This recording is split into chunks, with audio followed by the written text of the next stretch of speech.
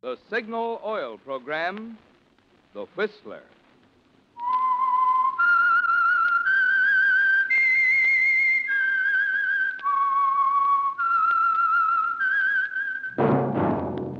That whistle is your signal for the Signal Oil Program, The Whistler.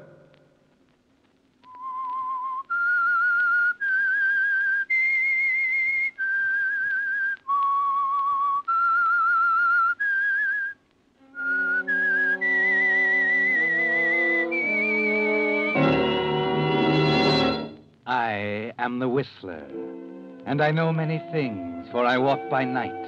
I know many strange tales hidden in the hearts of men and women who have stepped into the shadows. Yes, I know the nameless terrors of which they dare not speak.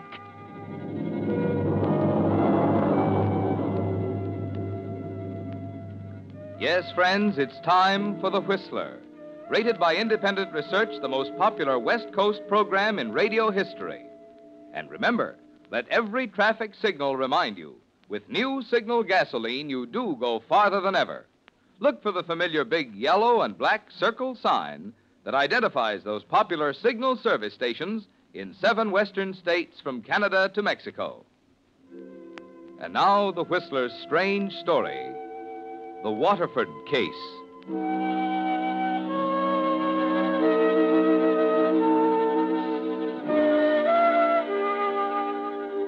Like all murders, it had a vague, intangible beginning. As Elaine walked home from the trial that afternoon, she tried to put her finger on it, ran back in her mind over the months that saw it develop from a stray thought into the headlines in the afternoon editions just hitting the stands. Son guilty of father's murder. Richard Waterford, Jr. to die in chair. Waterford heir guilty. And for the life of her, she couldn't remember exactly when the idea was actually born. Certainly that day at the beach club with Dick and Margaret had little to do with it. Although it was in her mind even then, as she walked toward them, wondering what they were saying. Oh, that water's cold. Dick, you're all wet. Stop it. People are looking. Let him. Oh, I love you, Margaret Winters. Well, is that bad? No. No, it's too good to be true. I mustn't worry about Waterford Sr. Dad's not as tough as his growl. He'd do more than growl if he could see you now. You know, I used to be the fair-haired boy. Only child, son and heir, etc., etc. Little Richard could do no wrong. Then I came along. Oh, no, nothing as uncomplicated as that. Whatever's happened between Dad and me began long before I met you. What did happen, Dick? She did, mostly. Who? Elaine? Yeah. Cousin Elaine. She's around here today. You'll probably... Hello, Richard. Elaine. Why, hello. Nice of you to drop in. We were just talking about you. Say, that's a funny thing, Elaine. You always manage to show up Don't when forget your manners, Richard. What? Oh, sorry. Meg, this is my cousin, Elaine. Hello, Elaine. I was most anxious to meet you, Miss Winters. Richard has spoken of you so often at home. How did you know you'd find us here, Elaine? I thought I'd camouflaged our trail pretty well. Really, Richard, I hope you don't think I've been following you. The fact is, I was on the boat this morning, and I decided to take a stroll along the beach before going home. I saw you from the boardwalk. You should have Richard take you out to the boat sometime, Miss Winters. Very pleasant and much more secluded. Well, I'd love it, but I'm allergic to deep water. Can't swim a stroke. Oh? Well, I've enjoyed meeting you, Miss Winters. Likewise. Oh, what a beautiful ring. Oh, thank you. Family heirloom, I suppose. Well, it may be someday, I hope. At the moment, it's just an engagement ring. Oh. Wish us luck, Elaine. I'll see you at home, Richard. So long, Elaine. Wow. Well, that did it. What do you mean? Oh, she'll go straight to Dad. I know it. Oh, it doesn't matter, darling. The sooner there's an understanding, the sooner you and I can set up housekeeping. And this is as good a time as any.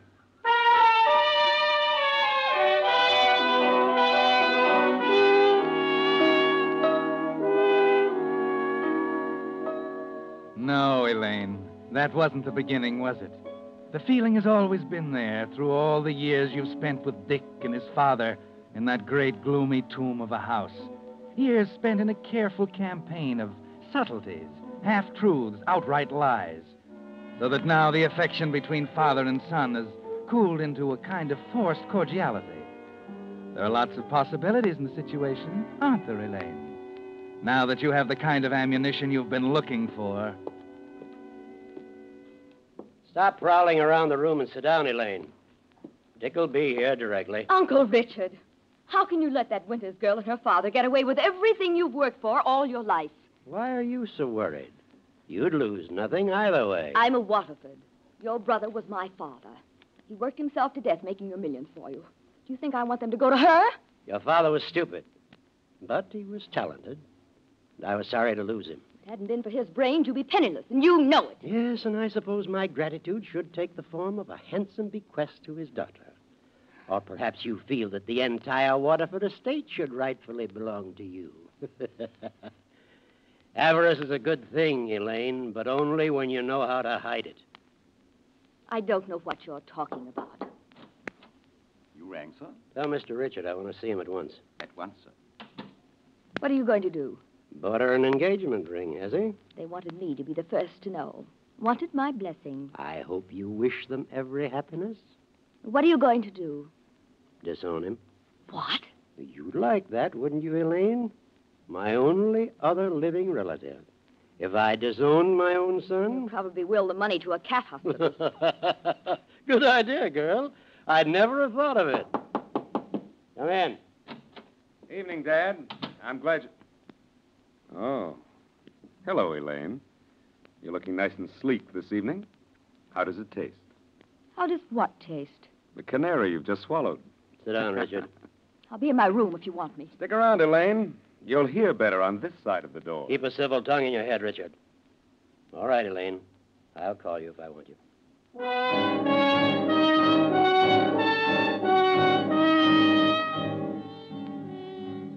You leave the library door ajar, walk up the stairway to the landing and stand there, listening to the voices of Dick and his father growing louder and angrier.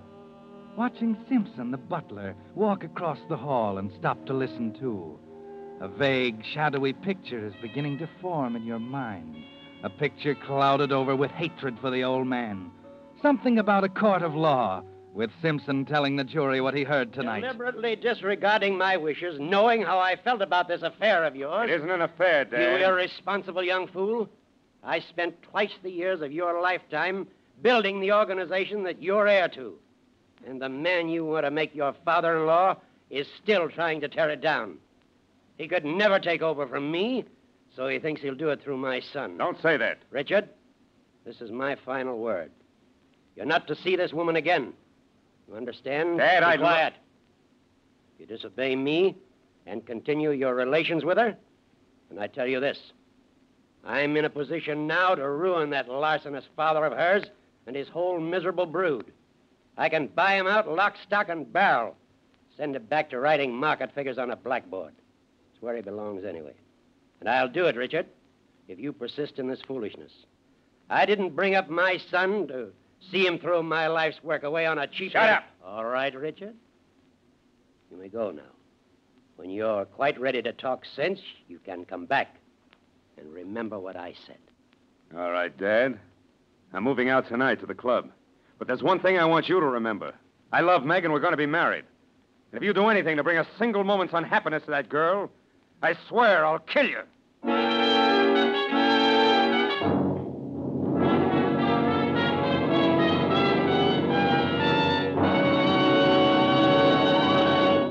With the prologue of the Waterford case, the Signal Oil Company brings you another strange tale by The Whistler.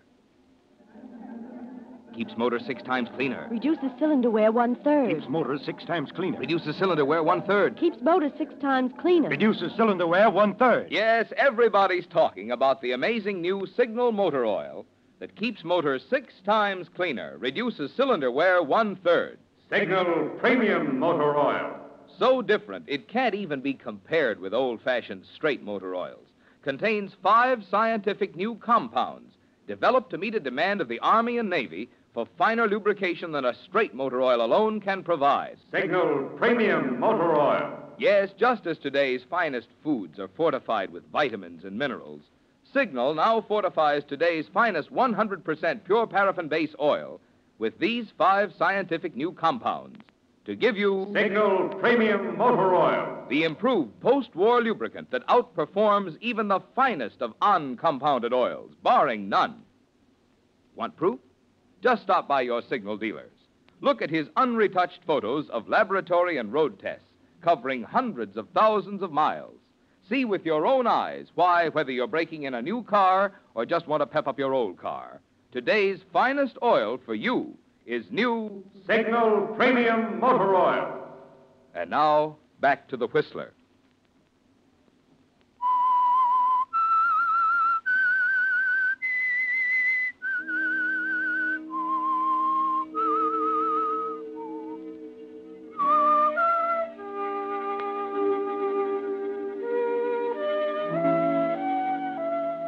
Yes, Elaine. It had come about gradually. The jealousy was always there, of course, and the awful nagging desire for the money that was Richard's. The money you felt was rightfully yours. But if there was any point at which the thing changed from a vague feeling into a concrete plan of action, it was at this exact moment, as you stood on the landing, your knuckles white on the banister, listening to If Dick you do shouting. anything to bring a single moment's unhappiness to that girl, I swear I'll kill you. Simpson hurries away, and Dick comes out of the library like a dark cloud, grabs his hat, stomps out of the house. Elaine? Elaine! Yes? Come in here. Yes. Get the pad on the desk. I want you to take a wire to McCormick in the San Francisco office. Ready? Yes. Reopen investigation. Possibly obtain controlling interest. John Winters Corporation. Do not use Waterford name. Advise soonest. Is that all? Yes, send it. You think that'll stop the marriage? Winters is in Europe. They won't marry until he returns, and by that time I'll have him over a barrel. I can see old John Winters letting his daughter marry the son of the man who ruined him.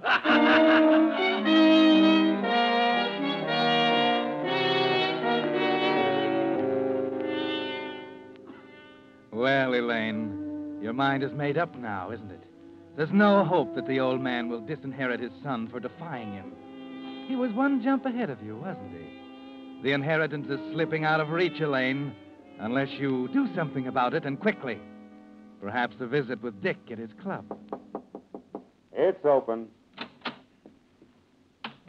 Good morning, Richard. Well, I didn't expect to see you so soon after last night. I brought you your shaving things. Thanks. What do you want, Elaine? You didn't come here just to make sure I wouldn't grow a beard. You are a bore, Richard. He wants to see you. Dad Yes. wants to see me? Yes, Dad. He wants you to come to the house tonight at around 9 o'clock. Oh, what is this, Elaine? You know the old man would never break down and make the first move this way. It isn't like him. Is this some private scheme of yours? Please, Richard. You mean to tell me he sent you to tell me Well, this? of course. Oh. Well, I suppose I better humor him, huh? What time did you say? 9 o'clock. Okay. 9 o'clock.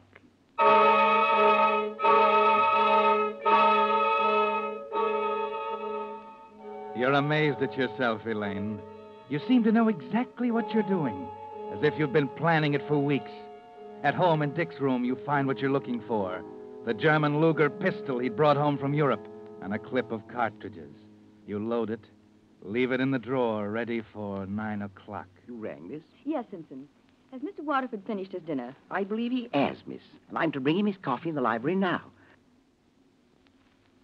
If you should want anything later on, miss, just ring. I'll not be going out this evening. Wait, what did you say? I said I wasn't going out this evening, miss. But this is your usual night off, isn't it? Yes, miss, but Cook had to leave early. And I promised I'd clear up for her. I hope it's all right, Look miss. here, Simpson. Don't you attend some sort of meetings on your evenings off? Seems to me you had mentioned once or twice you had a... Yes, Miss Elaine. Well, should you be there tonight? Oh, I should really, miss, but... Well, you go on then. Oh, I couldn't do that, miss. If Mr. Waterford should find that the dinner things hadn't been cleared away. Oh, you can do all that when you get back, Simpson. I'll see that it's all right with Mr. Waterford. Very well. Thank you, miss.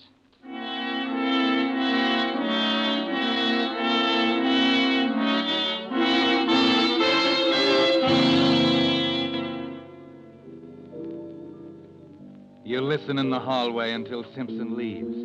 The old man is sitting in the library now, stuffed and dozing, with the radio going full blast like it always does. 20 minutes to 9. Dick would have left the club by now, but must make sure. A phone call.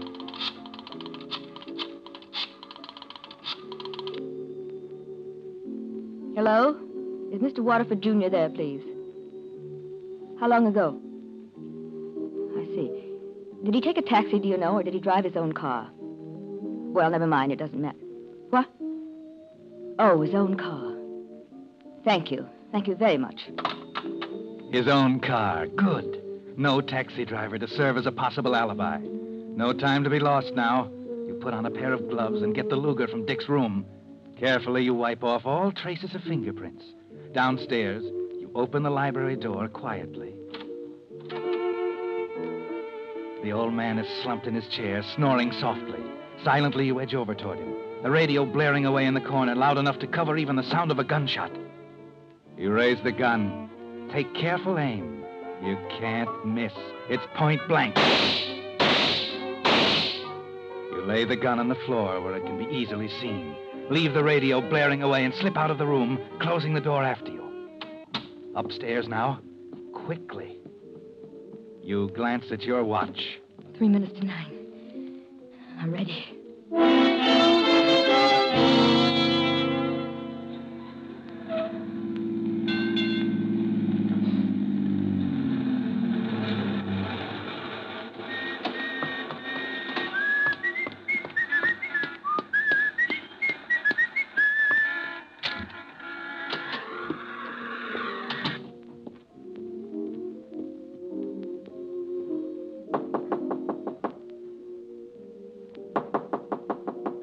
Dad?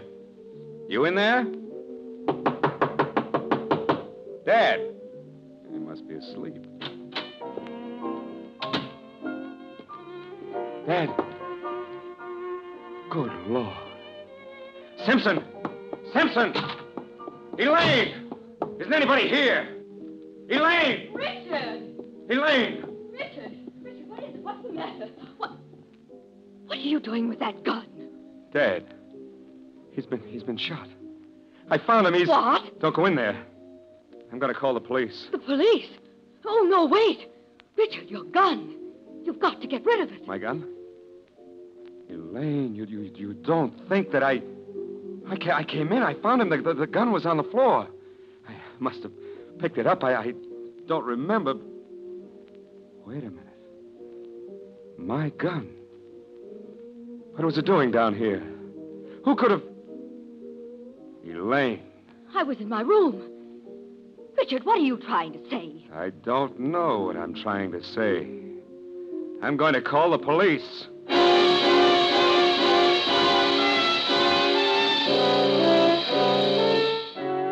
The Honorable Mr. Richard Waterford, Jr., a murder charge staring him in the face, insisting on calling the police. He's playing right into your hands, isn't he, Elaine? The rest of the pieces fall into place like a jigsaw puzzle. Go on, Miss Waterford. I was in my room. I heard the radio playing and Richard shouting. He was downstairs in the hallway with the gun in his hand. Elaine, you're making it seem as though Quiet, please. You'll have your chance to talk at the trial. Now, Miss Winters, you were aware that Mr. Waterford objected to your marrying his son? Yes, I was. You were also aware that Mr. Waterford intended to do everything in his very considerable power to prevent it? Well, I knew that he was... And were you aware, too, that on the day before the crime, the accused was heard having a violent argument with his father in which he threatened to kill him? No, I wasn't. I heard him say something like, I love Megan, we're going to be married. If you do anything to bring unhappiness to that girl, I swear I'll kill you. Gentlemen, the jury, have you reached a verdict? We have, Your Honor. We, the jury, find the defendant guilty as charged.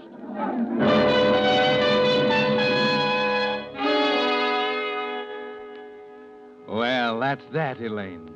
For a day or two, the headlines howl like banshees. Waterford murderer to die in chair. Richard Waterford guilty. Inherits father's fortune, but won't live to spend it. Then things begin to quiet down, and you wait for the law to take its course and leave you sole heir to the Waterford millions. Then, Elaine, out of a clear sky, a new headline. Waterford heir to marry on eve of execution. I suppose you know what's happened, Mr. District Attorney. That depends, Miss Waterford. You know what I mean. You can't let them go through with this marriage. It's illegal. Sit down, Miss Waterford. I'm sorry. It was such a shock seeing it in the papers. It's true, then. Is what true? Richard and Margaret, they're going to be married. Oh, yes, I believe they are. But how can you let a man marry on the day of his execution? It's torture. It was his last request. And since Miss Winters agreed, there was no reason to refuse it. Well, I've never heard of anything so fantastic. Isn't it enough that you got him convicted? Isn't it enough that he's going to the chair? How can you stand by and see him married when you know he's going to die a few hours later? Please, oh, please, you must stop it. You must. Don't you see? Richard mustn't marry Margaret. Why, Miss Waterford? Why? Well, because it's inhuman. Is that the only reason? Yes. That's the only reason.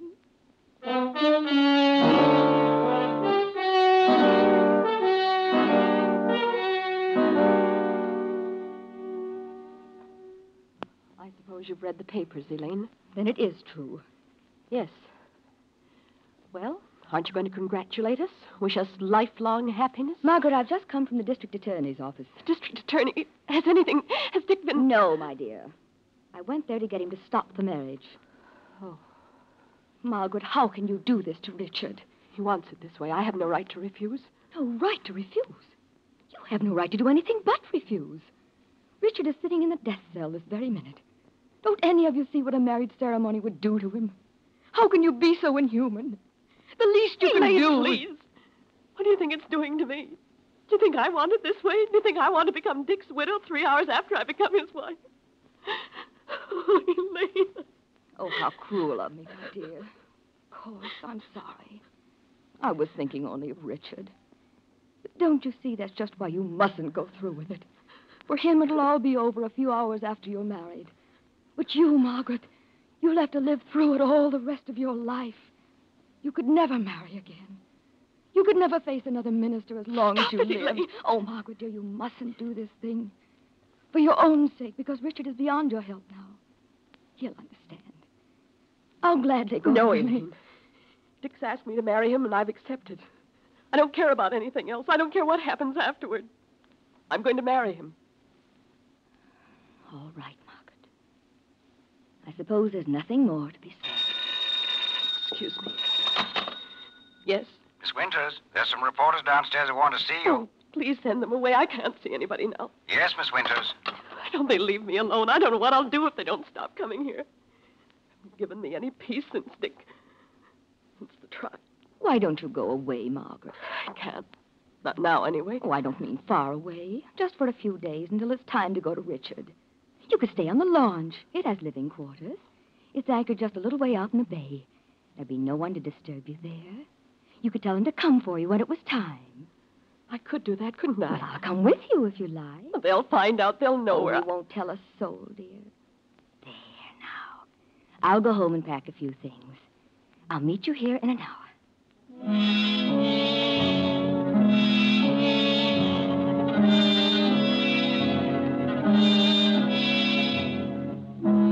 Well, Elaine, she jumped at the notion of staying on the launch. If you fail now, the entire Waterford estate will go to Margaret as Dick's widow. But you won't fail. It'll be easy. No moon tonight. No one will doubt you when you tell them she's committed suicide. Everybody knows the state she's in. Who wouldn't commit suicide under such circumstances?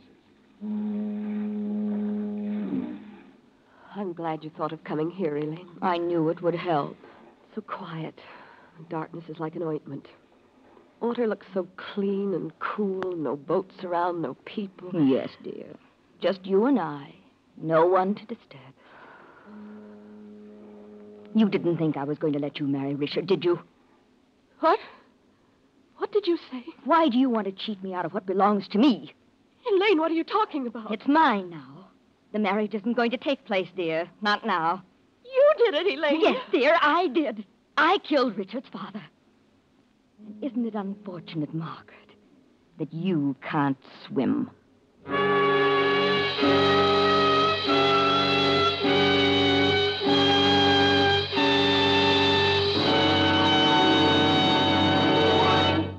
The Whistler will return in just a moment with the strange ending of tonight's story.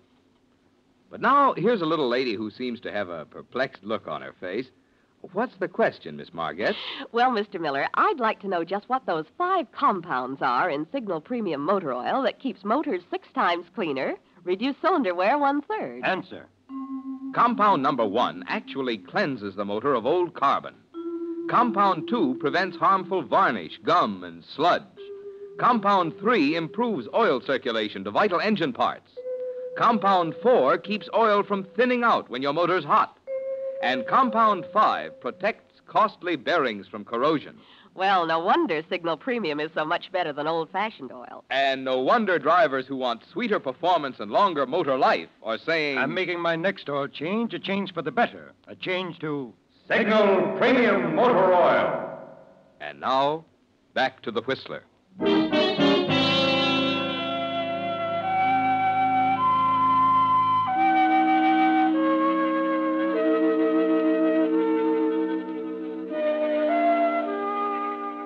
So this is the last move, Elaine. Just this one more and it's all over. There's nothing left between you now, nothing to keep you from your inheritance. Yes, there's every reason to believe Margaret, frantic, despondent Margaret, had committed suicide. A better reason, in fact, than the one the prosecution advanced to convict Dick of his father's murder. Get away from me, Elaine, I tell you. No, you don't. No. Quick, Chief. I got her. Let me go. Take your hands off me. You all right, Miss Winters? Yes, thank you. She was going to kill herself. I was trying to stop her. I wouldn't do any more talking if I were you, Miss Waterford. How did you get here? Miss Winters suggested it. Margaret. You had every motive for killing your uncle. We knew it from the first. But everything else pointed to Dick. Quite unofficially, we decided to give you the opportunity of either clearing yourself completely or convicting yourself. You mean Richard and Margaret? The marriage? There wasn't going to be any marriage. We wanted to see if Margaret was right. If the loss of the Waterford millions would force you to try a second killing. You're wrong. I wouldn't talk anymore if I were you. You're under arrest for murder.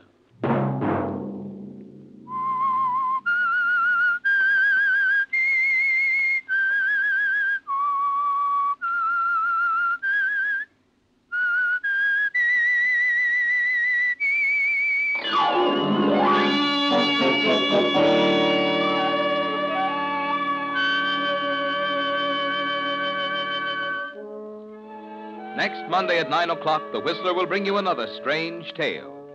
The Whistler is broadcast for your entertainment by the marketers of Signal gasoline and motor oil and fine quality automotive accessories, and by your neighborhood Signal dealer. This program, produced by George W. Allen with tonight's story by Ken Harvey, music by Wilbur Hatch, is transmitted to our troops overseas by the Armed Forces Radio Service.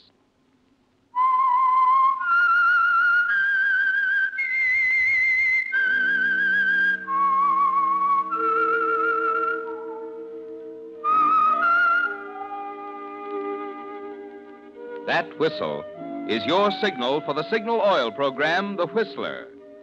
This is Marvin Miller speaking, reminding you to look for those familiar yellow and black circle signs that identify those popular Signal Oil stations in 7 western states from Canada to Mexico.